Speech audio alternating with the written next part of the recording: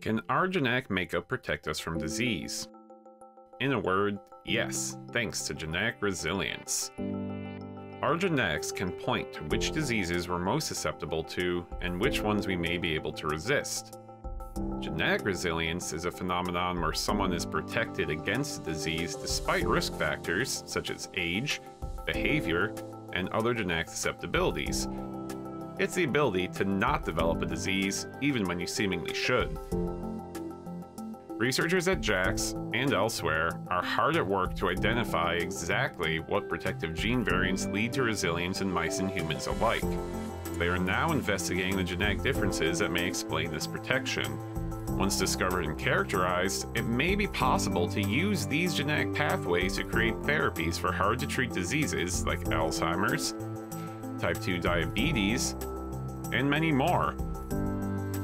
As we discover more through genetic research, we will move closer to providing disease resilience to more people.